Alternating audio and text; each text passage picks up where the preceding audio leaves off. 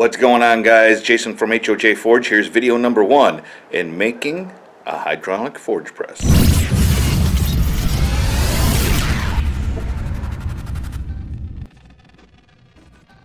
So this is video number 1. It's going to be kind of an overview and a little bit of my plan as to what I want to do in building this, and we're going to unbox the thing. It was waiting for me when I got home from work. Look at this. So look what was waiting for me when I got home from the radio station today. That, my friends, is going to be a forge press. If you're looking for more of a how-to teaching, every little measurement, every little piece you want the measurement on, and where I put it and where I weld it and how I redesign every little thing, then you're going to want to click on the link in the description below for my Patreons. Patrons for as little as $1 a month, although you can do more, there's, if you want to support me that way. But for as little as $1 a month, you get all of that stuff. There's more how-to, there's bonus footage and things like that, and some special patron giveaways. But this one on YouTube should be enough to get you going if you don't want to spend $1 a month, and hopefully this will help you out. I guess we'll find out in the end whether it works. Good or bad, you're coming along for the ride, and we'll see what happens. Let's get going. This is an Avix model AGT 306. It was 215 bucks, something like that, on Amazon, and I can put a link in the description. But let's get this thing unboxed and get her plugged in and make sure she works before we start taking it apart so we can make it work in different ways.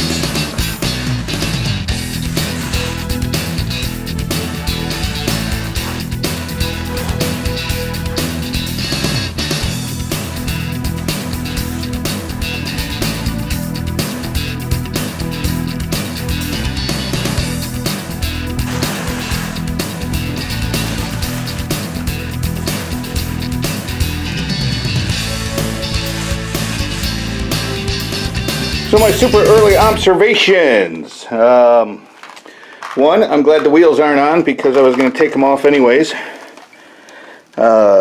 Two, on this particular model it's got these tubes which are just going to be in the way of what I want to do. And I'm thinking if I unbolt them from these little brackets here and here, unbolt them here and just turn it so that this actually becomes the leg rather than that, it'll raise this end up to where I want it, and then I've got some, well, it's an old bed frame, but it's all angle iron, and I'm going to use that to make a little frame for this other side, and there we go. Right now, it is filled with hydraulic fluid, supposedly. I will double check that from the factory, and I think I should fire this up and see if we can crush something. That sounds like fun, doesn't it? So I've got her plugged into a nice heavy-duty extension cord, same one I run my welder on. I don't have any logs right this second, but I do have this hunk of maple, and it'll at least tell me how this thing is running. I know it'll split as long as it's running and doing well. It'll do good. So this is the inaugural test to see how fast we can get this thing a-moving. Let's see. So, two-handed operation right now. That's going to be changing to a one-foot operation, but let's see what we got.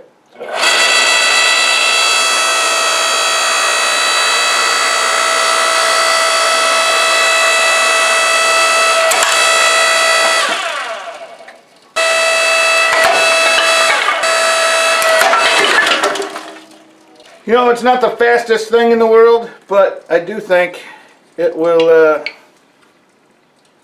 do what it needs to do. So there we go, guys. It works. It splits wood. It turns on. It turns off. It does exactly what it's supposed to do at this point.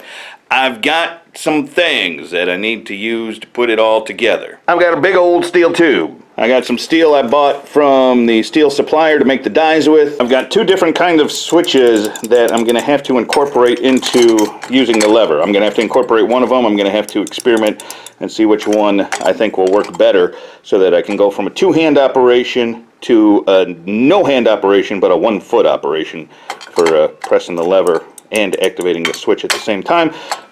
That'll take some experimentation. And then about 20 bucks at the hardware store and some nuts and bolts, a new drill bit, and some cut-off wheels because I was running a little short. About 20 bucks there. All said and told, I'm in this for $275, and the rest of the steel for the frame to lift the one end up and to do everything I need to do is going to come from my scrap pile. I've got a bed frame, which is basically just angle iron for the frame, and you know, I'll raid the scrap pile to find the rest of the stuff. So $275. If I can keep it under $300, I will be happy, because even if it doesn't work in the end of it, I've got a log splitter. But there we go. So that's just the overview. Video number 2 will be coming real soon, and that's when I'm going to start laying out the build for this thing and trying to figure out exactly how to do it.